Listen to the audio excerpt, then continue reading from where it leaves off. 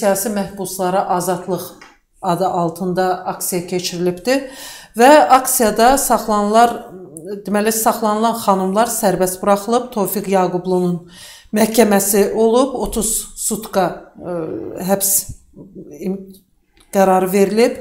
Səbahi rayon məhkəməsində İnzibati Xətalar Məcəlləsinin 510-cu maddəsi ilə işinə baxılıb.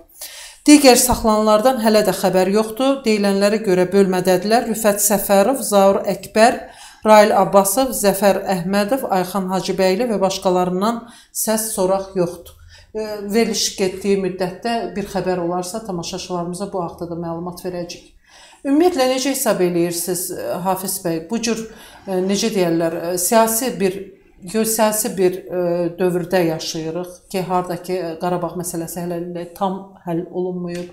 Beynəlxalq təşkilatlar tərəfindən çox böyük təzyiqlər var Azərbaycana qarşı və bütün bu proseslərin içində, yəni ermənilərlə müqavilə imzalanacaq, imzalanmayacaq, o sərhədlərin delimitasiyası, demarkasiyası, böyük planlar, o necə deyərlər, Zəngəzur dəhlisi, digər məsələlər, hər şey gündəmdə olduğu zaman Azərbaycanda bu siyasi təqiblərin arxasında nə dayanır? Çox sağ olun, mən bütün tamaşaçıların hamısının axşamı xeyir deyirəm. Biz də izləmişik və düşünürəm ki, yanlış addımlar atılır, düzgün addımlar atılmır. Biz bunu ürək ağrısından qeyd edirik. Ona görə ki, bizim sağımız, solumuz hamısı düşmanlarla əhatə olunmuş bir dövlətik.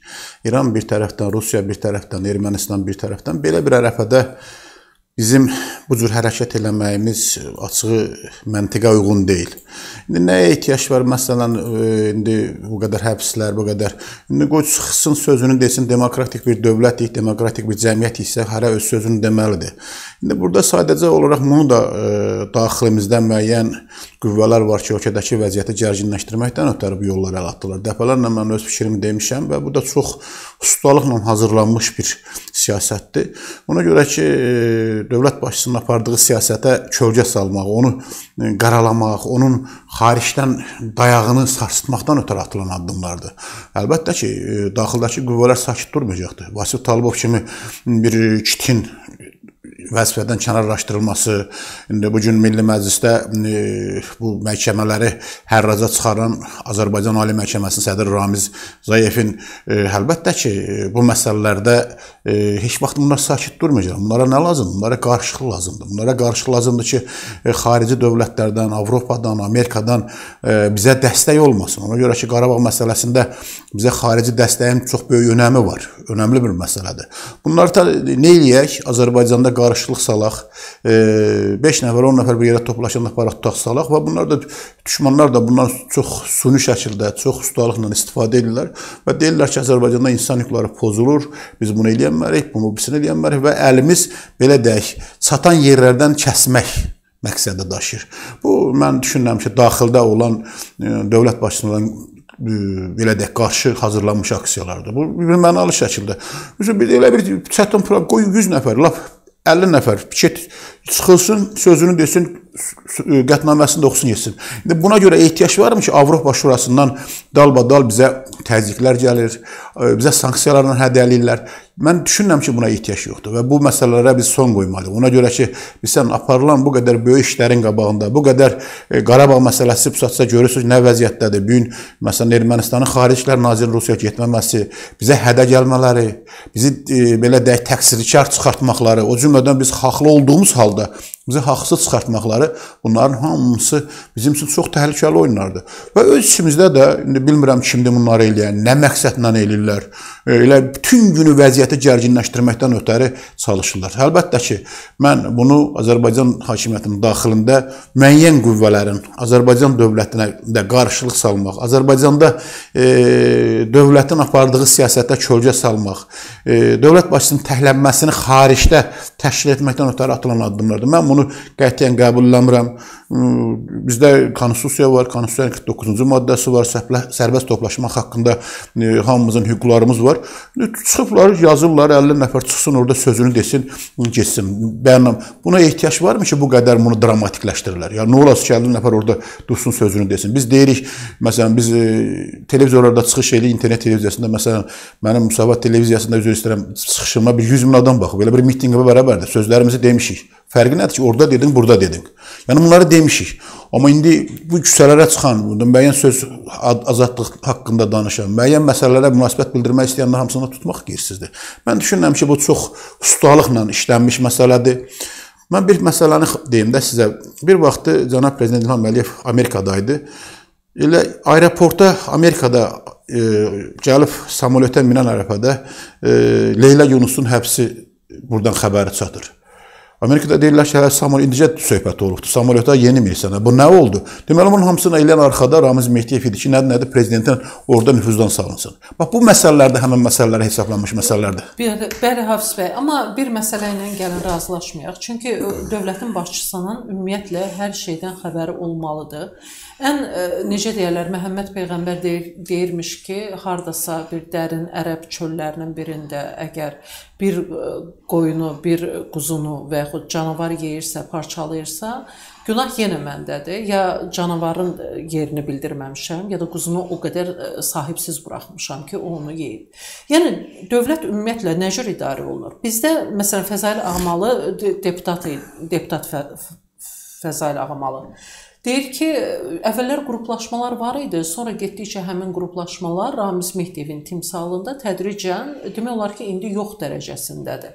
Biz necə idi əvvəllər? Deyirdik ki, Ramiz Mehdiyevin çetəsi, Ramiz Mehdiyevin böyük bir, necə deyərlər, Çin səddi prezidentə hər hansı bir informasiya getməyinin qarşısını alır.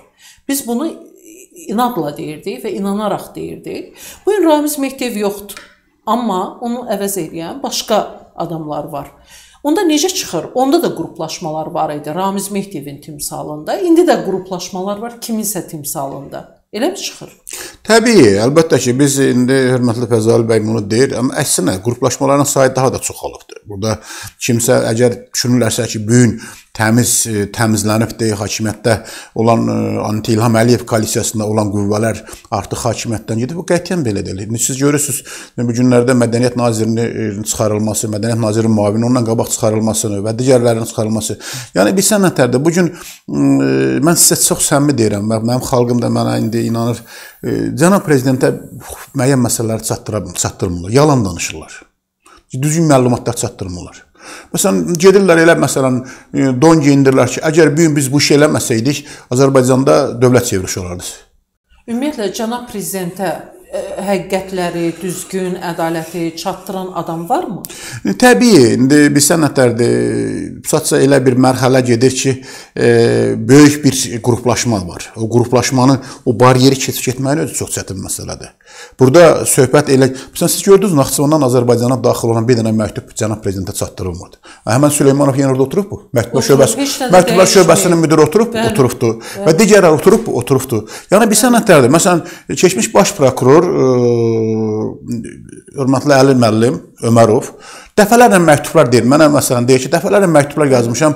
Prezidenti istəyən adam da 91-lərdən olubdur. Bu dövlətçilikdən ötəri ən təmiz belə deyək, baş prokurorların içində işləyib. İndi Zakir Qaralovla bunu, Zakir Qaralov bugün dövlətin əleyhinə gedir. Çöldə milyardları yeyib gəzir. Amma bu adam məsələn çox sadə bir həyat yaşayır. Təmizliyinə görə dəfələrlə məktub yazıbdır. Dəfələrlə cənab prezidentə o Süleyman müəllim tərəfindən keçirilmir. Məsələn, Vasif Talıbovdan daxil olan məktublar vaxtında cənab prezident çatdırılsaydı, mən sizi inandırım ki, bu qədər məsələlər dramatikləşməzdi. Amma onun bir siyasətdə var idi Süleyman İsmayılovun.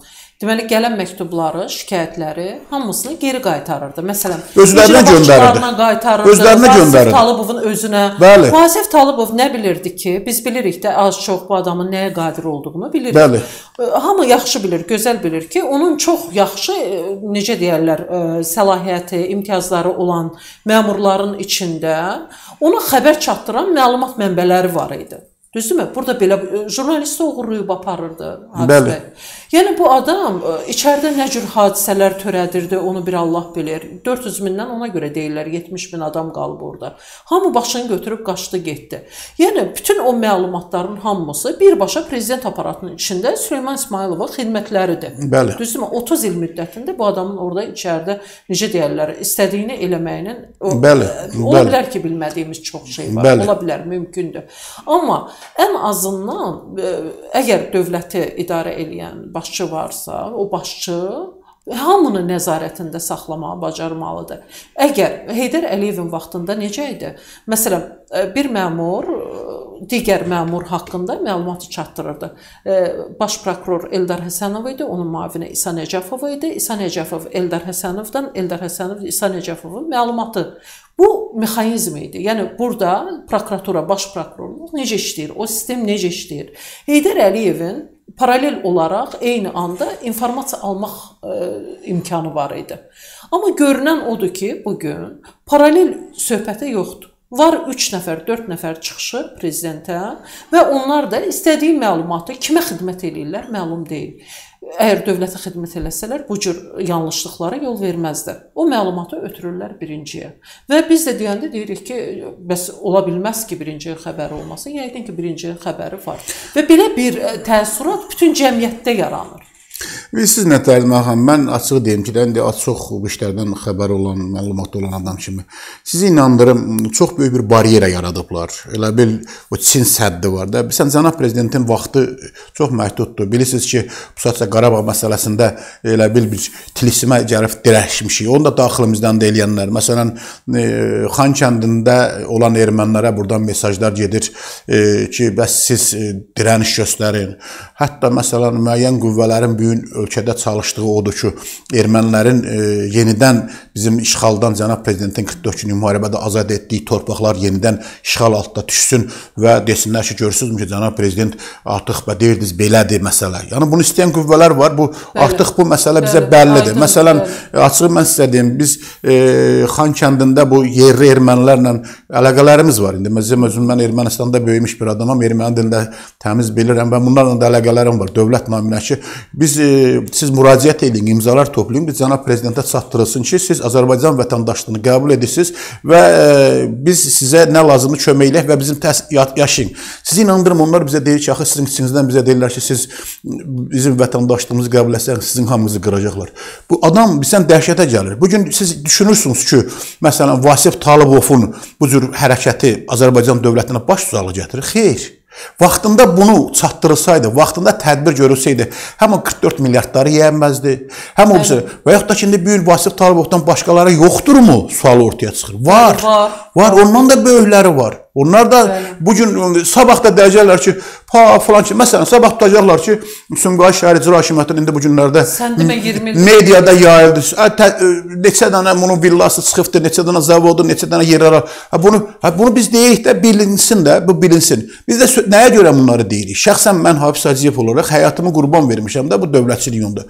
Mən də deyirəm ki, Azərbaycan dövlətinin başına qatmağa lazım deyil. Ona görə cənab prezident nə eləsin? Bir nəfər bütün günü, bugün məsələn, gedir metronun açılışında, neçə saatdan oradan gəlirlər. Axı, o qədər problemlər var, xarici siyasət var, daxildə. O qüvvələr hansı ki, belə deyək, bu sahələrə təhkimdir, onlar bunu görməlidir. Görmürlər. Onlar da niyə görmürlər? Onlar da o qədər qohumbazlıq, dostbazlıq sirayət edibdir ki, axı, bu dəyənməz, axı, bu dəyəndə o deyir ki, o onun qohumudur, onun dostudur. Zəncir kimi bəli, bilsən nətərdir? Burada bu çox ciddi məsələdir. Bir xalqa belə qoxu. Bəli, imkan vermirlər. Bilsən nətərdir? Cənab prezident, siz gördüyünüz Tərtər hadisələrini biləndən sonra nə qədər böyük rəlləyiş oldu. Yaxşı, o bədbaxt Əvəz Zeynallı burada nə deyirdi? Eyni şey danışırdı. Məsələn, mən dəfələrlə Əvəz bəylə söhbətlərim olub ki, dedim ki, siz bilirsiniz ki, mən cənab prezidentə sadiq olan bir insanım. Əvəz bəy dedi ki, mən səndən də sadiqəm. Bunu mənə dediydi. Mən məsələn bilsəydim ki, o xəyanət edir. Əvəz Zeynallı dövlətə sadiq. Dövlətçiliyə sadiq idi. Dövlətçiliyə sadiq idi. Mən bilsəydim ki, Əvəz bəy, məsələn, şəxsən mənim ən həyatımdan çox istədiyim birinciyə xəyanət edir, mən bir dəfə onunla görüşməzdim. Açıq, mən bu səmimi deyirəm, mən səmimi bir insanım. Amma elə deyildi axı. O dövlətçilik üçün həyatını qurban verməyə hazır idi. O da görürdü ki, o bu hadisələri görürdü. Görürdü ki, məsələn, Naxçıvan oradan dağılır. Görürdü ki, məsələn, başqa rayonlar oradan dağılır. Görürdü ki, məsələn, filan nazir oradan hökuməti talan eləyir, dağıdır, villalar. Məsələn, biz o vaxtı mədəniyyət naziri Əbülfəz Qarayevin villasından dənizin içinə xüsusi kanal gedir, lotka ilə çıxır. Biz bunu deyəndə bizə belə, siz niyə bunu deyirsiniz, deyənlər var idi. İndi deyirlər, hə, nətər oldu belə. Axı, nəyi demişik səhvçi? Biz deyəndə ki, Ziya Məmmədov dağıdır, ölkəni talan edir. Deyirlər ki, cəzalandırıldı mı? Bəli, yox. Biz deyirik ki, bugün də deyirik, Zakir Qaralov Azərbaycanda 2 milyardlarla, 100 milyardlarla pul uğrayıb. Gedib indi ölü yerlərində cənab prezidentin əleyhinə danışır. Bunu biz deyirik axı. Biz bugün deyirik ki... Xəttər hadisələrində Zakir Qaralovun birbaşa adı hallanır. Cənab prezidentin müdaxiləsindən sonra çox sağ olsun, hamımız ona minnətdar olmalıyıq. Azərbaycan ordusunu nüfuzdan salan insanlar tərtər hadisələrini törədənlərin içində Zakir Qaralovdur. Bugünkü ali sədridir, Ramiz Rızayevdir. Sağ olsun. Xanlar Vəliyev, Nəcməddin Sadıqovdur. Bunlar niyə azadlıqda qalmalıdır? Bax, mən çox... Müdafiə Naziri necə ola bilər ki, Müdafiə Nazirliyinin tərkibində hadisələr... Çox sağ olsun Qüdrət bəy. Bir o məsələni qaldırdı ki, məsələn, ali məhkəmənin sədrinin orada oturmağa mənəvi haqqı yoxdur. Niyə oturmalıdır? Xanlar Vəliyev artıq cənab prezident təsdiq elədi də dedi ki, artıq bunların belə deyək, nöqsansızlığı, cəzasızlığı ortada yoxdur. Bunları niyə tutursunuz? Deməli, bu nə idi? Prezidenti sataşmaq idi. Prezidentə sataşmaq idi. Ona görə ki, ordu o xalqdan, prezidentdən narazı düşsün və Azərbaycan ordusunu hörmətdən salsınlar. Cənab prezident əmr verəndə bu tayba olmasın. Həm də